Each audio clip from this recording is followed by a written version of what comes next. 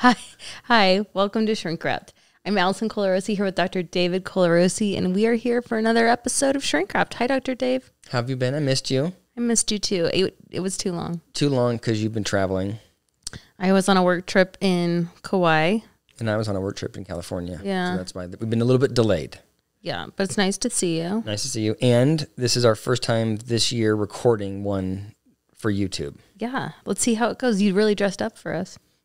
You know, you get what you get, you know? I think if we want to do it, we just do it. We wear what we wear. Yes. That's to you, though, Miss Makeup. Just go no makeup. Okay. What would my mom think? She'd say I look like a corpse. What? My mom used to tell me, like, I always, like, you look like a corpse. You need some makeup. What an awful thing to say. Really? Yeah. So you should, that's why women need to wear makeup. But I feel like you have dark features, so you don't need makeup. Right? True. Anyway. All right. So I have a fun, I'd like to take the lead on this podcast because I got a fun idea. Oh, I think. We'll see if you think it's fun. I wrote down a bunch of questions in an effort to help the audience get to know us, this podcast better. So I have a bunch of questions that I'm going to ask you. And every question I ask you, I will answer also. But I'm hoping that it helps people better get to know who we are. Okay. And then, like, if some of the answers require a change of habit for a better life, are you interested in going deeper and having a habit with it? What? Like a tip. Why you love tips so much? I love tips. All right, we'll come up with a couple of tips. Okay. Do you think that our audience is like, we keep getting these like half-baked tips that they don't do them themselves, but we're wanting to do them. Is it aspirate? Yeah. If you're not striving if you're not growing, you're dying, Dave. Hashtag tip. Okay. All right. You ready? Yeah. All right. So the first question I have for you is, do you want to tell the story of how we met? Sure. David and I met in college, and I don't know if any of you guys know this, but I'm a twin. I have a twin brother, and so I never did anything without my twin brothers. So we always went to the same school. We went to the same high school, and I just always had a buddy. And college was the first time I ever did anything without Drew, and so I was really, really nervous to go to college without my twin brother. And I think he was like, didn't care at all. He went and found his art people and he found his people, but I was very scared. And so my parents at orientation saw David walk in, and I like was by their side because I was so scared. And they said, "Oh, that boy's cute. Why don't you go sit next to him?" And so I did. And I introduced myself. I said, "I'm Allison. Nice to meet you." And that's how we met. I feel like I really like that story. And then, but part of me thinks, what a mistake your parents made. Like they're thinking like, oh, this will be a benign relationship. But things escalated very quickly. If your mom knew how fast things would move, she would be like, this is a bad I think she likes you. I think you're the favorite brother-in-law. And I can say that because no one's going to listen. I don't think the bar is not high right now, though. It's a very political family, and I align more with the parents, so I'm good. No one aligns with my parents, though. So, like... Yeah, they're pretty... Yeah. All right.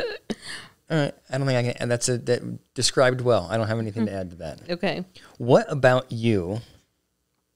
Let's do one more that makes me look good first, because the next one's going to be negative.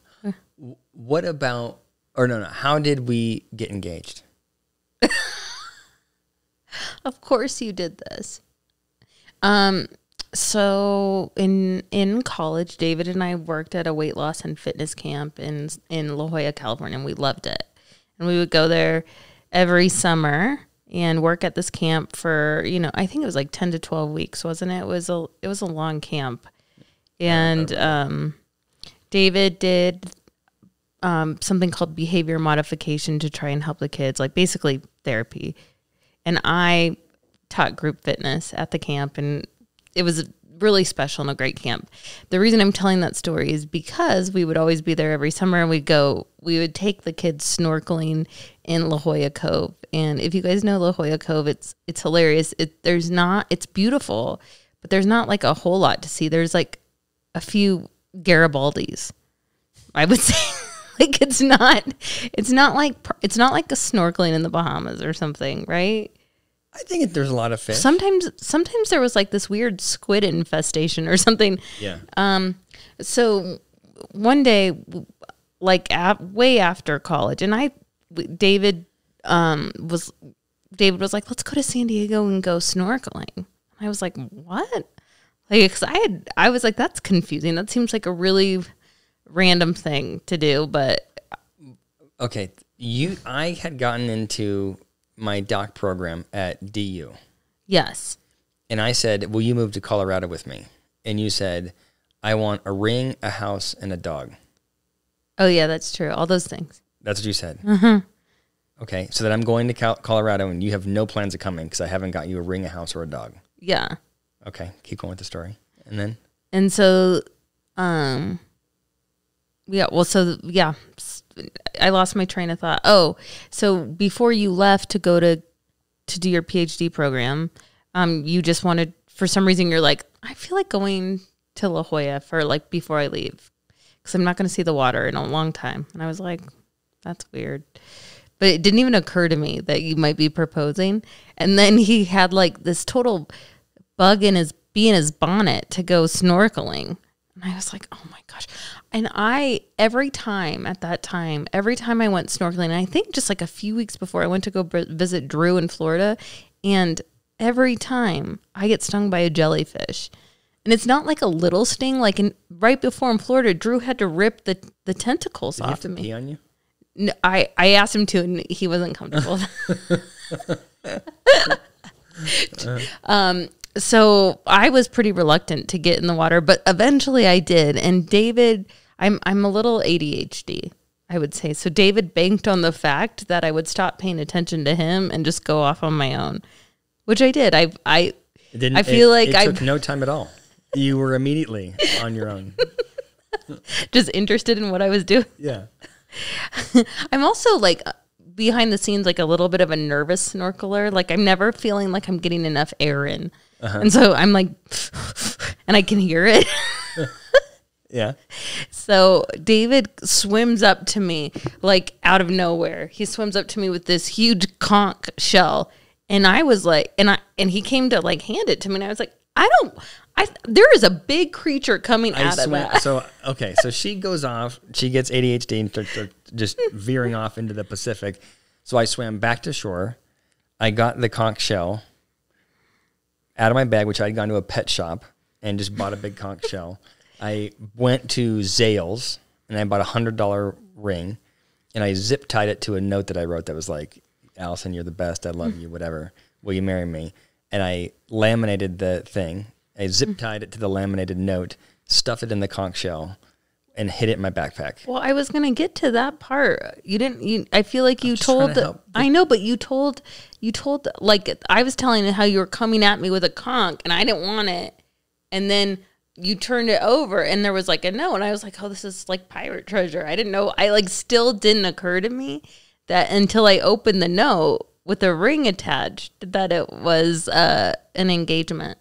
And then I promptly choked on all the water. It was fun. It was a great engagement.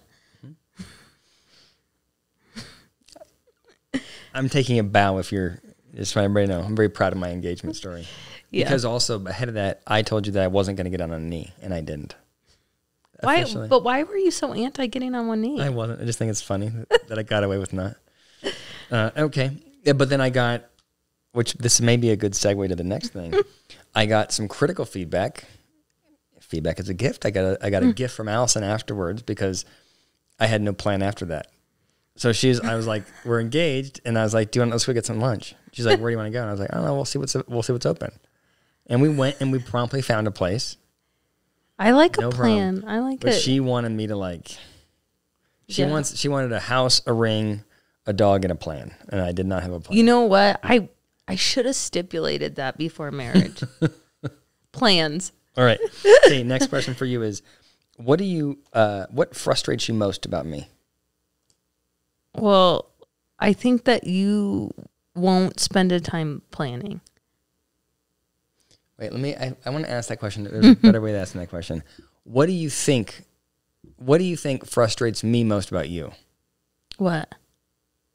Oh, What what frustrates you most about me? I think the biggest frustration is my bedtime. Is that not it? Or my frustration with you? Like, I feel like the only time you're irritated at me is when I'm irritated at you. Yes. My biggest frustration with you is you being frustrated with me about not planning. Okay, so how do we remedy this? Because I feel like it starts with the chicken. Your frustration or my lack of your lack of planning? Because I think your lack of planning causes anxiety. Because we're like, even to yourself. Like, I feel like you're always like a little harried. I'm not always harried. You are, but there's always like, I got to go to FedEx. And it should have been done. It's like my thing is in an hour and it's closed and like there's no FedEx open. It's always like a little like that. I like to live on the edge. Okay. All right. Okay, so I think, yes. Okay, that was less fun than I thought it would be. The thing that I think you dislike most about me is that I'm not planful. Mm-hmm. And the thing I like that frustrates me most about you is that you get mad about me not being planful. So where do we fix it? Let's think about it this way. I got another way. Let's reframe. Let's reframe. What's our hot tip here? Well, hold on. Let's just reframe here. Okay. All right. When's the last time that I was mad at you about anything? Not about you being mad at me. I mean, you can't put me on the hot spot like that. But it's interesting. I think that this is the tip, or this is if I was being a therapist to us, I would say that the biggest point of friction for us, you get angry at me for not planning. I understand that I can improve. That's the chicken, and I very rarely. I don't have anything there's nothing you do that bothers me other than getting mad at me. No, there are things that I do. Like one, what? If I am not prepared to video, you get so mad. And if I'm if I'm sleepy, I'm like, that is really something that I can't help. Like, I don't know how to. Last night would have been a perfect podcast because I actually couldn't sleep. And then I just was like, well, I'm going to take NyQuil. And that was the worst decision ever because all day I felt terrible. I've never heard of anybody. I mean, I guess I've heard of it, but it's like a real, like, how fortunate are you that you are so used to falling asleep immediately that when you're up for like 10 minutes, you're like, I got to medicate this. And then you go do my because I wanted to get back on my normal life schedule, which is a 4:30 a.m. wake up. And when I'm looking at the time and it's midnight, I also know that that's not going to go well. And so I just and I think that's what happened yesterday. By the way, no one should take NyQuil if they want to fall asleep because it leads to low energy the whole next day. If you're not sick. If you're not sick. All right, but we got to have track though. Okay. So what's the hot tip about because we really have, which is, by the way, this is true. This is a hot tip. In most relationships, you really only have one fight. Like if you're in a long-term relationship with somebody, the fight that you're having is probably happening over and over and over and over and over again. It's exhausting. Right? It's the same thing that you fight about. And I think our thing is you would like me walking around with a calendar planning everything, and I'm just not built that way. But I feel like that is exaggerated. That's not what I want. I want just some thought, just some like think ahead time. There's just like zero for you. There's not zero. I actually agree with you. Like in things that you're interested in, you definitely think it through and have plans. In our marriage and our family, you do not. Okay. Which is what's frustrating. So I know you have the capacity to do it. You just don't. And I would love to talk to your assistant, Stephanie, because I think she would be on the same page with me. Stephanie, can I call a friend? I don't know who I'm more afraid of, Stephanie or you. Oh, really? She's scarier than me? No, you're equally scary. Okay. All right. She's not my assistant. She's a scheduler. She's Your not, it's not scheduler. like I don't have an assistant. I would love an assistant, but she's not an assistant. I also would like an assistant. All right. What do I, and I'll answer this one also. What do you think I don't understand about you?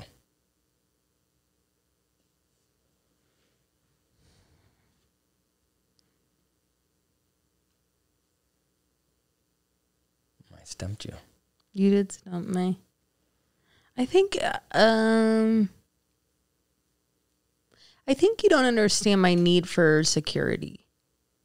And like probably like routine. I think like I need more of a routine than you do, and security and like knowing what's going to happen. Stability. I need more stability than you. And you are really good operating without that. Or like the example of the when I had like this whole plan and I was ready to execute it because I knew that I was traveling, and I was like, I'm going to do this for Dave. I'm going to have all the planets ready to go and it's going to be great. And you walk in and you're like, let's switch this, right? I'm just like, what? I needed to have this done so I could do this, this, and this. So what do you think? Is that a fair answer? Yeah. I think it's a good answer. I mean, it folds into your number one complaint about me, which is not planning. It sounds like there's a lot of energy that way. Me planning more. So how come you don't plan more is my question. Like knowing that the distress that it causes me, the anxiety that it puts on our relation, like the tension it puts on our relation, the anxiety that raises in the household. Why won't you like combat your inner self to shake it up? I think I have a couple of reasons. Okay. First of all, I do. Okay, so you're characterizing this like I was just talking to somebody about this. Like I think you think that I just float through life like a buoy and like you can't figure out how I get anything done because I plan nothing. Oh, no, you should use the term that I used to use for Vince all the time, which was you're a bumper. Yes. You just like, you're like a bumper car, like just bumping into. Yes. So, and I don't think that's an accurate characterization, but okay. So here's the reason why I don't. It's limiting. I think that there is a, people always think about planning as being really valuable. But to me, when you set a plan, it's restrictive. Now we have to do this thing. And what if I don't want to do this thing? When you create a plan, you're unable, it makes it harder to pivot off that plan. Like the example is, when you and I traveled to Greece for our honeymoon, and I planned it, right? And I planned all the hotels. But we start off and we go like, oh, I don't want to go to this hotel. But I'm like, I already paid for the room, so that's where we got to go. And I mean, that's a very specific example, but I think the same thing is true when you plan anything. I feel like it just boxes me in, and I would rather just let it roll.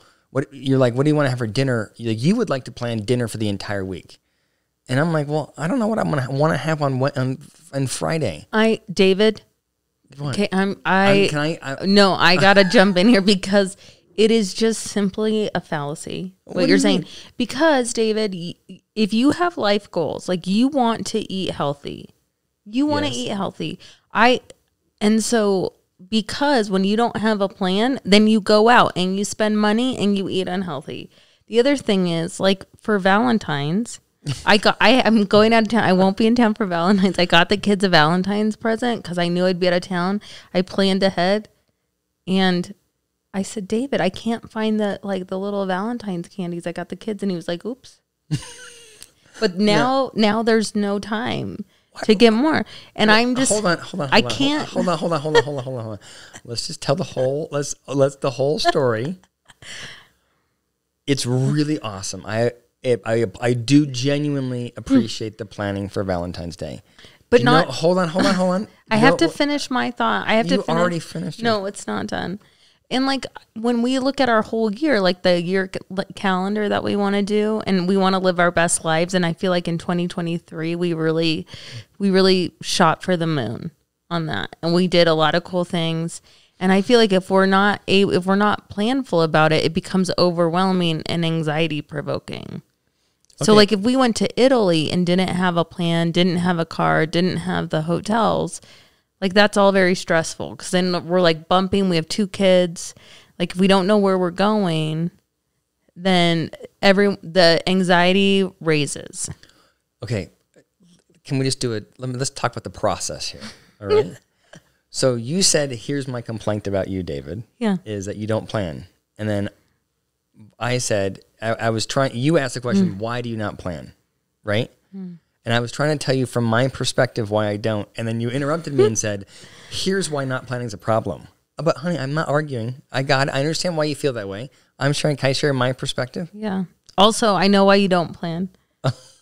I know that while you were talking, I totally realized why you don't plan. I'm only halfway through my explanation. But I know. Okay, why? Because somebody else does. Oh, jeez.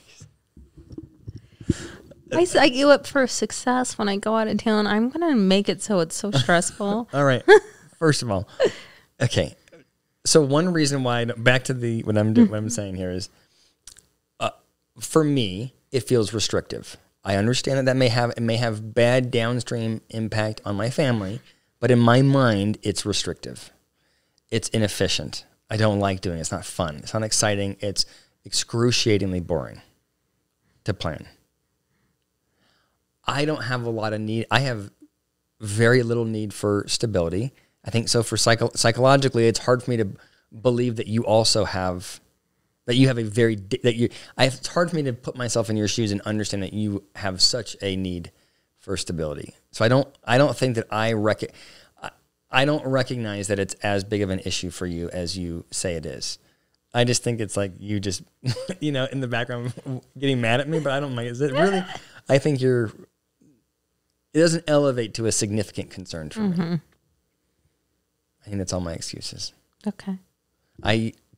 Here's the tip of the day. I really feel unseen and unheard right now. You feel unseen and unheard? Yes. You've been talking I hear you. I know, but you never change. It's always our fight. Okay, but can you also, come on. Can you also acknowledge that I do plan things? You make it sound like I don't plan anything. You plan everything that you want to plan. So, you do too. You don't plan the podcasts, but you plan vacations. And? Other stuff that you're into that you want to plan. I don't want to plan dinner every day. You do not plan dinner every night. Lies. Allison. Oh my God. I feel like we have an audience. Hey, she does not plan everything. All right, so planning is one thing. Mm-hmm. All right, do you want to know what you don't get about me? Yeah. Or do you want to spend the entire podcast with you telling me to change my planning? I enjoyed that. Thanks. I felt it was cathartic. I thought you felt unseen and unheard. By you, but I feel like I got to say my piece. Anyway, what? She says her piece all the time. Okay. I think that you are unaware of my depth of emotion. Not that I have a lot of emotion. I think that I am shallow. I agree that you have more depth. I think compared to you, you are a deep well of emotion, and I maybe am a puddle. But it's like a 3-inch deep puddle. And I think you think it's black ice. Like I feel like I worry about how you're doing psychologically and emotionally. If you're in a bad mood, or you're not feeling confident, or you're anxious, or you're sad, it's a thing that I'm trying to navigate with you. I think you just think like, he's cool. That's not true. That's what I think. That's what I Oh, think. I'm sorry you feel that way. I feel like even today you said you were talking about a meeting and you're like, oh, I don't know if it went well. And I was like, oh, what happened? I think you're interested in me, but did you worry about my confidence? Well, I did worry about it. I asked you, I said, do you feel like you were prepared enough? And you're like, oh yeah, it wasn't me. It was like, so like I feel like my confidence was fine. I'm not, but this is not, I want to say you're not misunderstanding what I'm saying. It's not that you're not available for me or interested in me, but I think you assume that I'm fine always. I think you're like, I don't think it's ever a thing. You're never like, David's been down this week and I'm worried. I don't think you ever think about it. I feel like you've said that to me before. And so I actively like when you get stressed out, I actively try to make things easier for you. So you're less stressed. So it may not come out in words, but in actions, I'm always trying to make things easier for you. So like it brings down your anxiety level.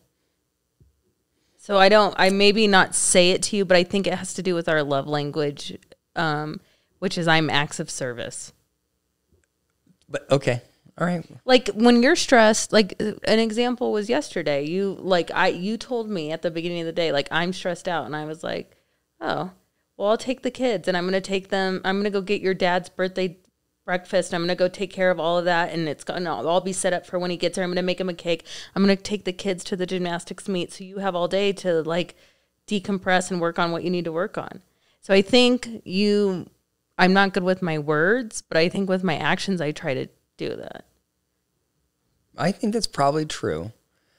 I did not bucket all of that under that. I did not bucket your behavior on Sunday as I thought you were, that's interesting.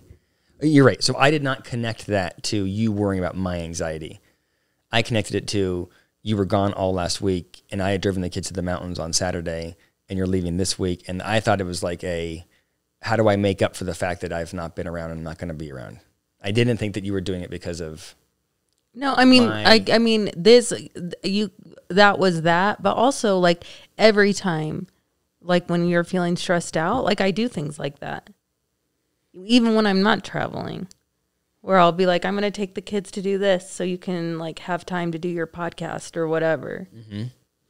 All right. Okay. I could have got it wrong, but You're wrong. Well, how come when you... Wrong. Wait. Wrong. How come when you... I thought you were a therapist. Oh, God. Okay. All right. Jury's out still, by the way. Also, I know mornings are really hard for you. And so, like, I was trying to get you set up for success with the kids while I'm gone. You know mornings are really hard for me. You go work out in the morning and I get the kids breakfast and take them to school. Can we, there's a little bit of, I feel like this is like a sister-wives dynamic where you feel like the audience is your sister and you're like, look what all I'm doing. There's a little bit of like, right, ladies, look what David doesn't do. Right? No. Okay. What's the biggest, I feel like we're doing too many fights here. What do you like most about, let's do a positive one. What do you like most about me? I like your willingness to tinker and learn new things and go all in. You have lots of hobbies and you go all in on each hobby. And I feel like it's a very I feel like I didn't grow up with a family that had like growth mindset, and I feel like your growth mindset in action. It's beautiful. I love it. Oh, that's really sweet. Well, thank you. Do I know what I like most about you? Yeah, what's that? Well, I think it's this. So I don't have when I was thinking about this, it's a more self-interested thing, but I feel like I should say this. I just told you before the podcast, I would never have thought that I would have a wife that was as good a mom as you are. I think you are a wonderful mother, and it was beyond. It sort of has outstripped my expectations on that. So I think that's a good answer. And you're my best friend. There's like nobody that I like more than you.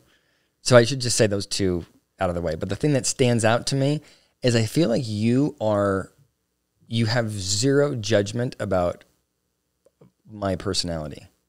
I mean, like, I shouldn't say this. I mean, you have a lot of judgment about the planning piece of it, but I feel like my sense of humor, and if I get interested in things, or if I have a view that's counterculture, or I have like, you have very little, like, I mean, you have no negative critique of who I am.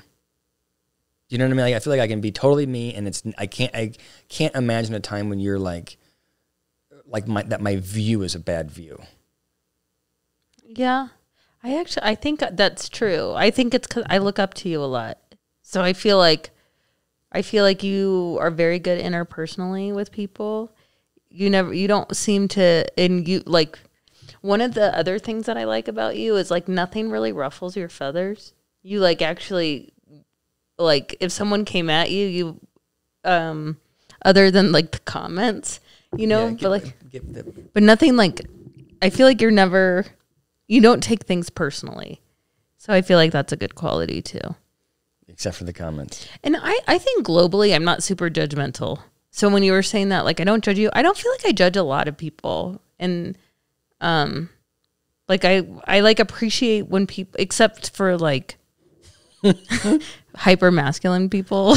But no, I feel like I'm not. Hold on. I would like to be considered hyper masculine. Do I not fit that bill? No, I mean, you are, of course. No, but I was just thinking, I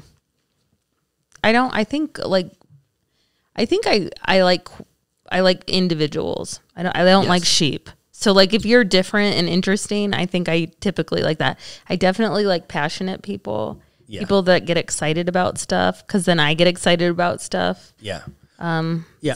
I agree with you there. I think you have no judgment for people's passions, but I think you're not afraid to have an evaluation. All right. This one I thought of because I just remember one in particular. What is if you thought about it, all the fights we've ever had, what's the biggest fight we've had?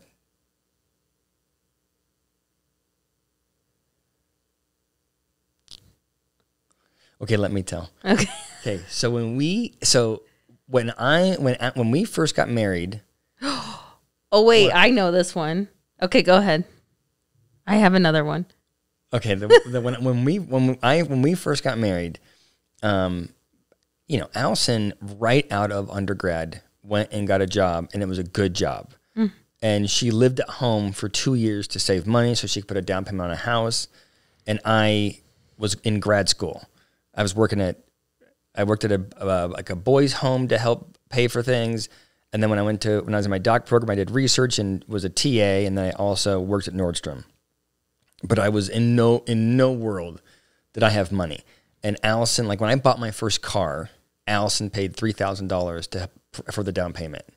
So I was like on the dole.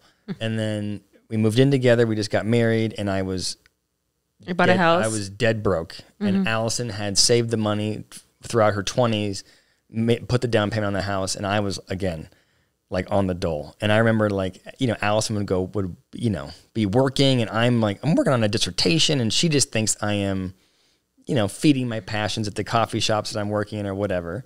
So I feel like the stage was set for you to be annoyed with me not being good with money. And then I've always done our taxes, and we put all of our tax forms in this H&R block. We were getting our taxes on the H&R block. Do you remember this? And I saved all of the stuff, and then I got time to file taxes, and gone. And I couldn't find that folder. And Allison, you were so mad about my inability to handle money. I didn't respect you, the work that you had done. I mean, it was like the house was shaking. You were so mad. The neighbors were all out like, what is going on? Okay. Do you remember that fight? Yeah. I remember we were in the shower and you were screaming. We're in the shower together and you're screaming at me about the thing. I'm like, I could not figure out where the hell that form went. And then smash cut to like 5 years later, we're moving out of that house.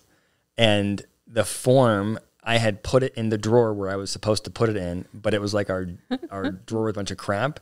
And when I had closed the drawer, the file had slid to the back of the drawer and then dropped down behind all of the drawers. Do you remember this? And we found it, and I was like, son of a bitch. Like I didn't. I had put it in a drawer.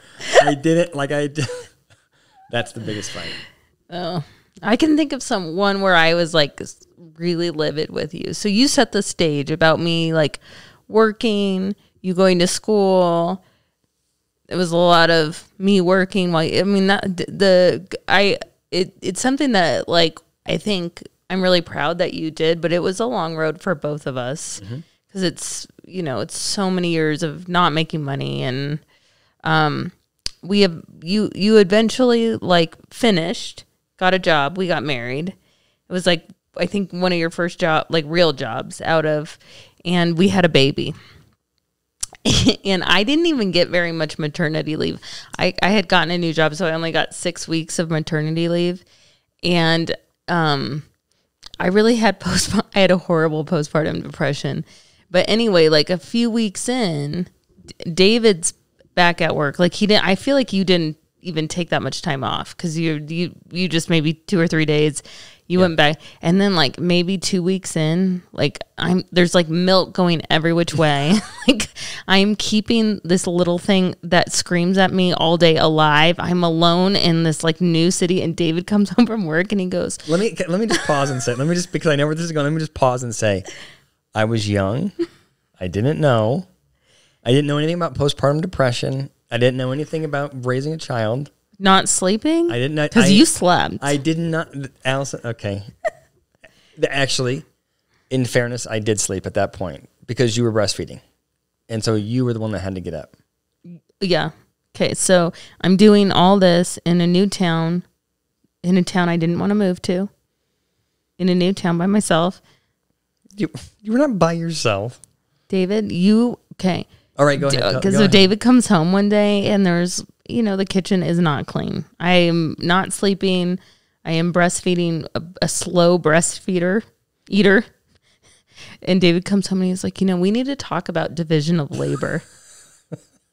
I have not slept. I'm keeping something alive. You just started a job. I've been working my whole life with you leaving a messy kitchen. Okay. He almost got castrated. I like how you talk to the camera. Whenever you're like you want some support, you look at the camera. I acknowledge that this was bad. That was no. Bad I need an apology from that because I apologized 1,000 times. No, but like a really good one.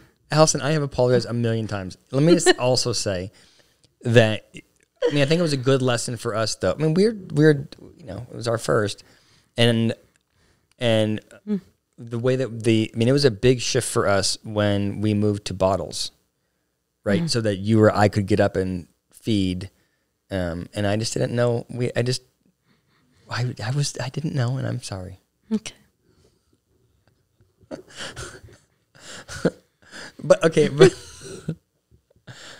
Okay, yeah. I still remember that conversation. We were at a sandwich shop. It's not my. I don't remember. We're at a sandwich shop. Yeah. And I was like, let's just talk. Yeah, I was being really nice. We talk about divisional labor. On maternity, I only got 6 weeks. It's like everything is falling apart. All right. Okay. Let's move on. I feel like this has turned into a lot of bad things that David's done. Speaking of which, what is your most embarrassing fight? Embarrassing fight with you? I have one. No, not with me, just in life. The Dave Matthews man? Yeah. I think we should end the podcast on that story. Well, okay. Can I tell it? Sure. Or do you want to tell it? I mean, I was 19, so let's just start there. I was 19. Hot. Petite. Very petite. So as Allison said, we met at like the orientation for college, and then we started dating, which was like what? I don't know if that's early as September, but like by mid-September we were dating, right? And one of the very first dates we went on was with another couple to a Dave Matthews Band concert. This was my very first concert. I'd never been to something like this before. Oh, really? Yes. Ahead of the concert, Allison and her friends have gotten into this thing. She had all these friends that were, she's still friends with them today, but they're all women that fancy themselves as being pretty tough. Well, yeah, and you have to remember that I started teaching cardio kickboxing in I took it in junior high, but I started teaching it in high school. So in my mind, I thought I was a kickboxer. So that they all do, right? So all these women, if you do them today, are the sweetest group of women. Not a single one of them would ever hurt a fly ever, but in their minds, they're like these, badass girls. We're mighty mice. We're just like little and bits. They have big personalities. So they're all like, oh, I'm the tough one. No one messes with me. No, right? They're doing that whole thing, and Allison's like, yeah, well, I can do turbo kick. So anyway, that's the stage. She has that in her mind. And I remember we going to the Dave Matthews Band concert, and you wanted to get a T-shirt, and you didn't like the way the guy talked to you at the T-shirt desk. Oh, I don't remember that. And you were like, you see that? How dare? And you're getting all like riled up. I'm like, what is wrong? When have you ever gotten riled up? So then we go, and at the start of the concert, it's a big, we can't afford like seats or anything. So we're in the green, like we're just on the grass. And, we're all talking, drinking, relaxing. And then all of a sudden, Dave Matthews Band comes on. And so everybody moves towards the stage. So we walked towards the stage, and there was somebody that had put out a 4x7 huge towel. Well, and they were like, that's our area. Well, we stood on the front of that towel, and we're sitting there, and Allison's leaning on me, or they say, get off our towel. And you say... We weren't on the towel, were we? Yeah, that's how it started. But we weren't on the towel. We were in front of it.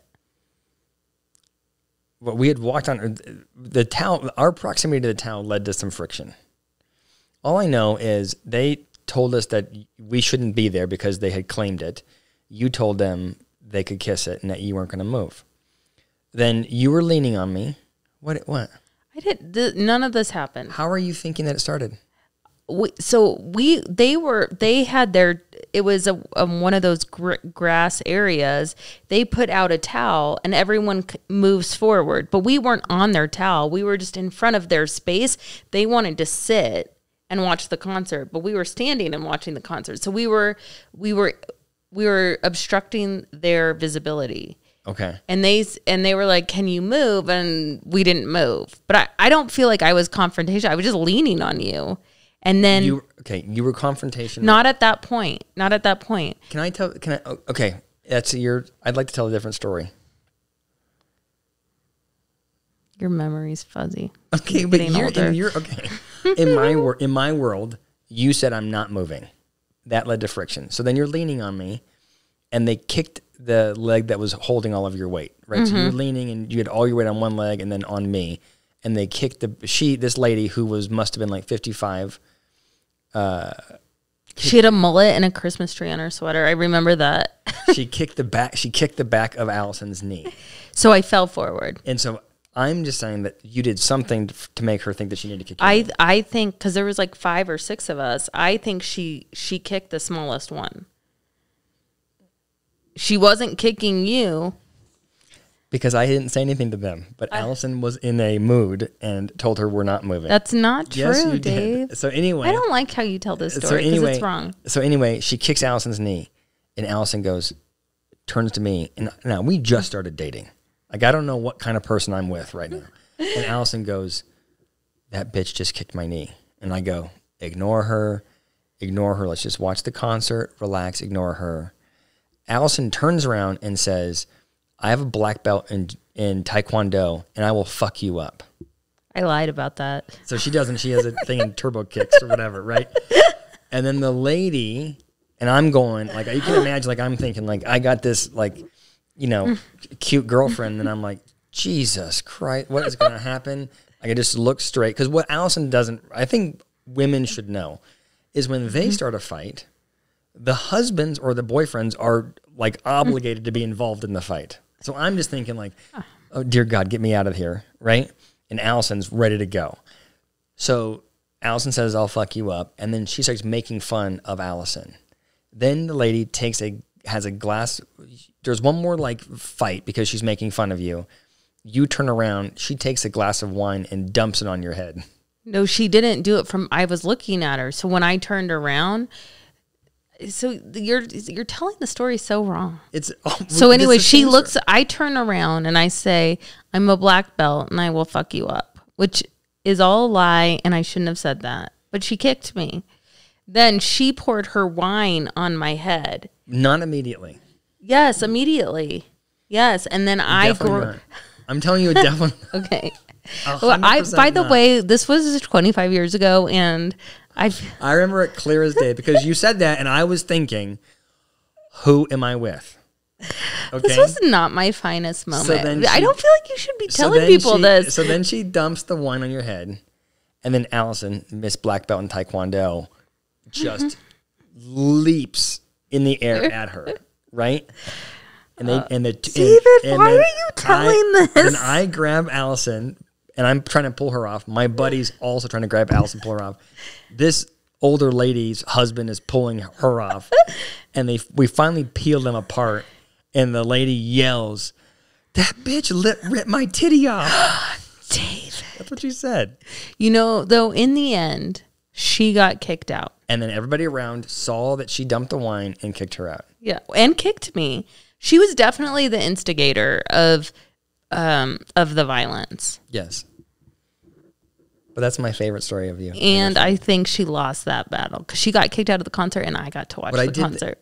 And then afterwards, Allison's going like, if I wanted to, right? She's back to her, if I wanted to, I had her by the hair and I could have kneed her in the face. David, I don't condone violence. but it was not my finest moment. But we all saw what your real move is. Nipple grabbing. David. It's not okay. I was 19. Stop. Do you have any good stories like that? Of me? Me getting in a fight? Oh, I do have one. I have a embarrassing almost fight story. There was I was driving. This is a long time ago when we were at that same small house. I was driving, and I was doing something, and some guy gave me the middle finger. Mm-hmm. I'm sure I did something wrong, but he was really outraged and gave me a middle finger. And I go, you know what? Let's give this guy a scare. So I turn around and I chase his car. David. And I'm thinking, well, I'm not even mad, but I'm like, I want him to know that there's consequences in this world. And I'm here to let you know this is what happens when you don't give middle fingers out willy-nilly or someone's going to chase you down. So I'm chasing him down, right? And I'm thinking, this is fun. Dave. Right? This guy's really... David, there's crazy people. They're going to shoot you. All of a sudden, I turn on the corner and he has pulled his car off to the side of the road and he's out of the car. And he's big. So I'm like thinking like, I'm going to show him and then just go, oh shit. And I just drove right by him and kept going. And then I'm going, oh my God, I live in this neighborhood. And he's going to see my car. And my car is burnt orange. And I'm like, so then I spend the next half hour driving around trying to like lose track of, like, I'm like, where do I park my car so he doesn't find it? Anyway, that's like the most stupid thing that that's the most sort of fight adjacent thing I've done. That was stupid. Yeah. That's it. Oh. That was fun. We've learned from there. Mm-hmm. So the tips would be, okay, I got some tips. Okay. I should recognize your love language when you're showing it. Mm-hmm. I should also make an effort to plan more. Mm-hmm. I think that those are the two tips. You should tell you that because you're feeling stressed, I'm going to do this. So you know that I'm tracking your well of emotion. I think your puddle of emotion. Yeah, I just think it's not that your sprinkle of emotion. It's not that I'm not saying that you don't care about my emotion. I don't think you worry about it. I disagree with you, but I don't think because I think you're not perceptive on how I'm handling it. Okay, that's possible. All right, any other tips? No. I feel like the tips ended up being David has a couple of homework assignments, which this podcast, it seems like it drifts that direction. All right, love you. Love you.